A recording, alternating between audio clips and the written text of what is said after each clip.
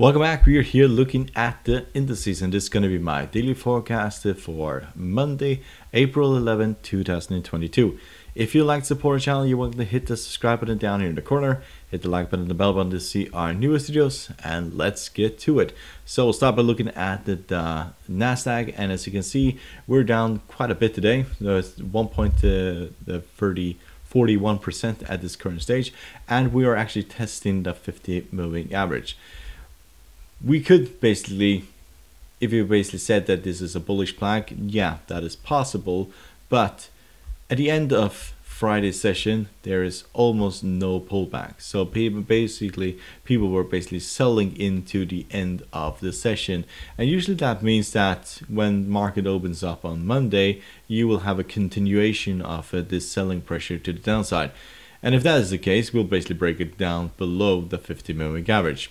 If we bounce from here, which it doesn't look like that is going to be the case, then you could make a case for this bullish flag.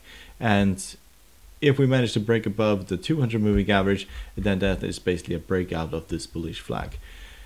Everything at the moment is screaming that this is just a bear market rally, and that we are going to see a continuation of this massive pullback that we have been seeing for 2022.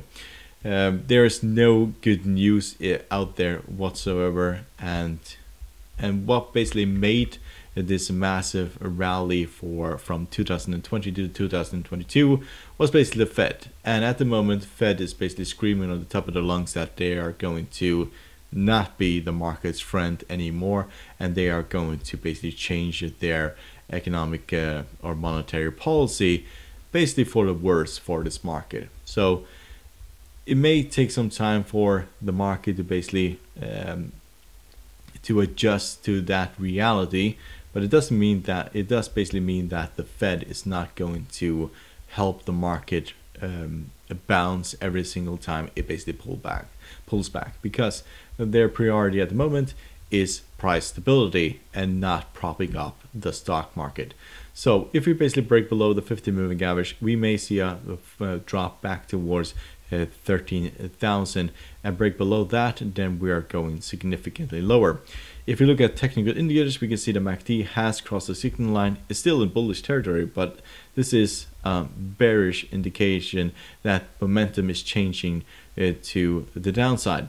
The same goes for the stochastic. It's in negative territory now, and the RSI as well, and there's a lot of room to the downside.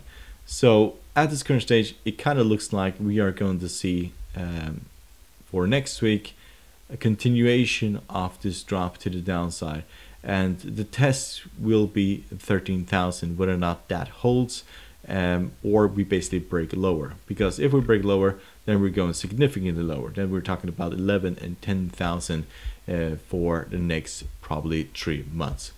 So if you look at the S&P 500, it's more bullish than the Nasdaq. We're still in this bullish flag, still negative for the day, but we're way above the 50 moving average. So 50 moving average down here at 4,425. And we basically have to break below that. However, technical indicators are all negative at this point. So MACD has crossed the signal line, but is still in bullish territory. The stochastic is still bearish, entering negative territory, and the RSI is also very bearish as well, and there's a lot of room to the downside. So it may well be that tech stocks will drop first. Probably main reason because most of them are heavily overvalued and have been for quite some time, and as this Fed policy unwinds and also interest rates start to increase and quantitative easing starts to take an effect, then we may see the S&P basically be the second indice that drops. But if we bounce from the 50 moving average and take out this candlestick here, which is roughly at 4,637, and then we may go back to the all-time highs. And it also means that the measure move from this is roughly, give or take, 300 points to the upside, and that basically means that we'll go back all the way up towards 4,900 and basically going past this all-time high. So looking at the Dow Jones, this has bounced from the 50 moving average, and this looks more like a breakout, started to break out from this flag pattern. If we manage to take out the 35,377, then we have 35.8k, and then all the way up towards 36.9k, and then to the all-time highs. Breaking below to the 50 moving average down here opens the door all the way to the bottom. Technical indicators are mixed. MACD is bearish, stochastic is bullish, and the RSI is bullish as well. So if you look at the European market, DAX still looks like, well, really bad. It got rejected here at the 50 and the 61.8 Fibonacci retracement. If I wrote it up, then it would be around this area here. We had pulled back and have a rally at the end of the week, which usually is normal. Usually the indices and stocks, they rally at the end, but this is a abysmal rally, to be fairly honest.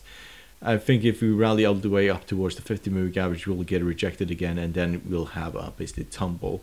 I don't really see anything positive in this market or anything positive in the European economy at this current stage. So the next few years, they are going to be tough, as Europe's economies are going to transition away from their dependent on Russian oil and gas and so on. So it's going to be tough for European economy in general, and focusing on the German economy, it's heavily dependent on Russian oil and gas. So it's going to take a hit one way or another. It's not going to be as smooth as it has been for the last basically nearly 20 years. But if we look at this, most likely if we rally above the 50 moving average, then the 200 moving average comes into play, and then to the upside. That's a massive ask. More likely here is that we will retest the very bottom, and if we break below, then we're looking at a massive drop for probably down to 11 or 10,000 K, or we basically bounce and then continue higher. But long-term perspective for European economy is not looking very good. Stochastic MACD is bearish at this point, stochastic is bullish, and the RSI is bullish. So we may see a tiny rally up towards the 50 before dropping to the downside. So if you look at the VIX, it has been all over the place this week. It has been dropping all the way from 36.5k all the way 46.5 and then all the way down to 20.8. It rallied the last for most of this week, and then gave all of those gains back all the way down to the 200 moving average. But 200 moving average is basically where we have found massive support several times. We have seen this break below the 200 and then rally, and if we basically bounce yet again from in the beginning of next week on Monday, then we may see this go all the way back up towards 30-35. If you look at technical indicators, they are basically showing that this is about to bounce. We can see the MACD is across the signal line, indicating bullish momentum. Stochastic is bullish, and the RSI is flat at this point. But if you look at the US 10-year, this continues to rally. We're at 2.7 at this point, and we're almost at the same level as we were back in 2019, where we were all the way up at 3.2. So US 10-year just broke out of this flag, which basically measures 0.9, and that means that we will reach roughly 3.2 if this measurement holds. If we look at technical indicators, we can see that the MACD is bullish, stochastic is bullish, RSI is also bullish, but we're significantly overbought at this point. So a pullback towards the top of this range of 2.5, give or take, that is highly expected at this point. So we may see indices, stocks rally at the beginning of next week if this falls, but this is significantly overbought, and the bond market is basically yelling that interest rates are going to increase, while the stock market is just trying to not pay attention and don't technically believe that a Fed is going to do what the Fed is basically has to do.